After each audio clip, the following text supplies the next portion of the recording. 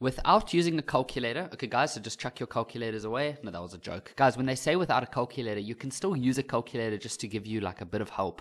I'm not saying you need a calculator for this one, but don't be too extreme when they say without using a calculator. Like, when you're sitting an exam and it says without using a calculator, and then there's that like old Tani who's walking down the aisle and she's coming towards your table. Trust me, those people that they get from the external, they don't even know what you're busy writing about. Like, they couldn't care less. They are not looking at your question and says, ooh, look, calculator, and look, he's using a calculator. Ooh, we're going to report him. No, they're not looking at that type of stuff at all, okay? You can use your calculator, but the way that you present your answer, that's where they're going to be able to check, were you using a calculator, okay? So don't freak out when they say this. Don't like put your calculator under your desk or something. Okay, so you guys probably don't do that anyways. Maybe I was the only one who had that feeling when I was a student. I don't know.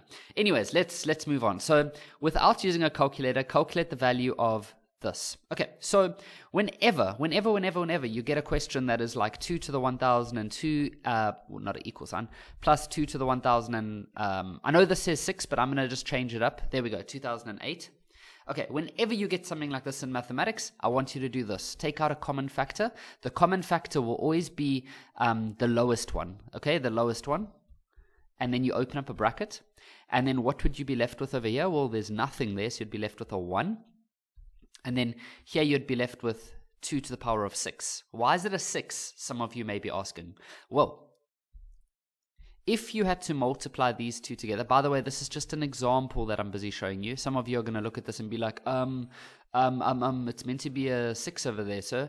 I know, I'm just doing an example quickly.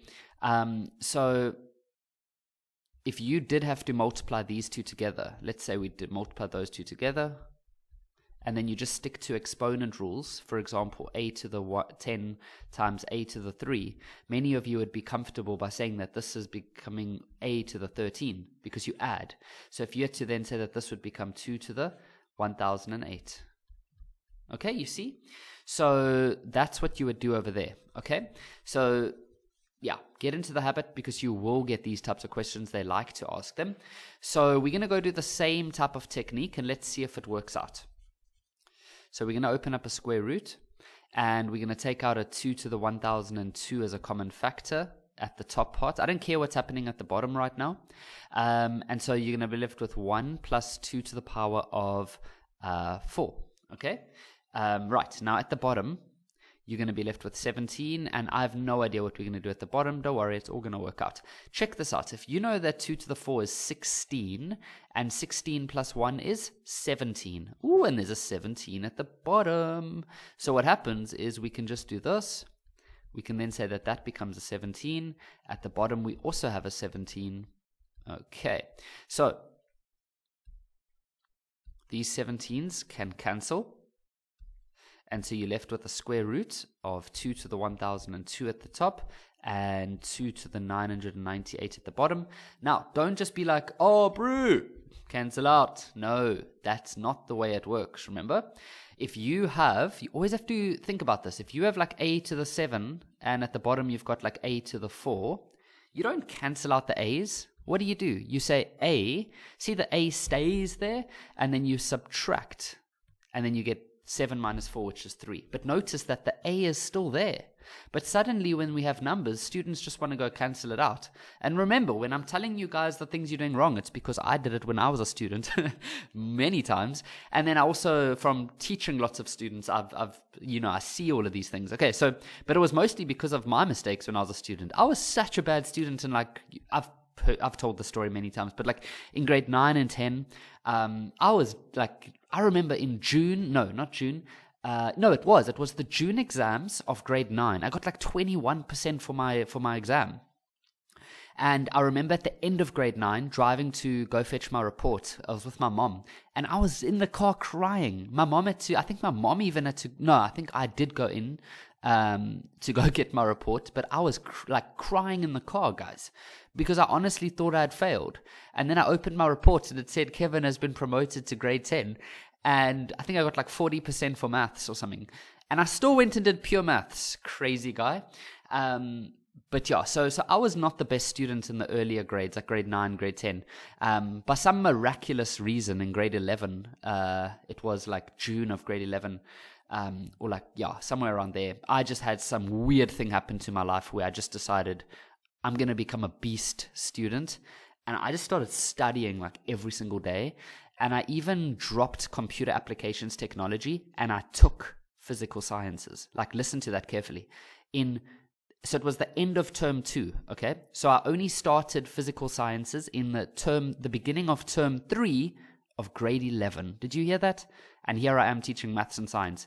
So my life just changed. I just decided I'm done with this lazy way of living that I've been busy living, and I just started studying like a beast. And my whole life changed. Like after high school, I went to university, did 4 years of engineering, and then after that, I just started teaching students, and boom, here we are. So anything's possible. I decided to stop being lazy. I'm not saying you lazy if you're struggling. I just know that I was lazy. I wasn't lazy necessarily. Like I wanted to do well, but I was a bit lost. And then I just decided, what happens if you take a human being and that human being just decides to put all of his attention onto one thing, and that's academics? What would happen? And the proof's in the pudding. I literally transformed my entire life and all my marks improved. And at the end of matric, I got 91%.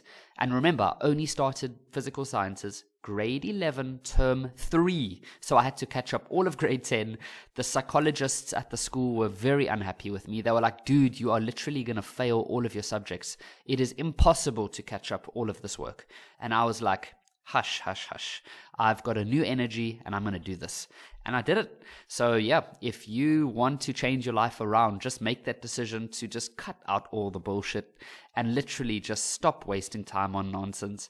Put all of your energy into your academics. I'm not saying become like antisocial and drop all of your friends. I mean, if you want to do that, that's okay. But I'm not saying that that's what I did. I didn't just not have any friends. I tried to at least do some social things on the weekend, but during the week I was like a beast mode. I was just like, and I was doing a lot of exercise as well, so it would be exercise once a day and then study like crazy.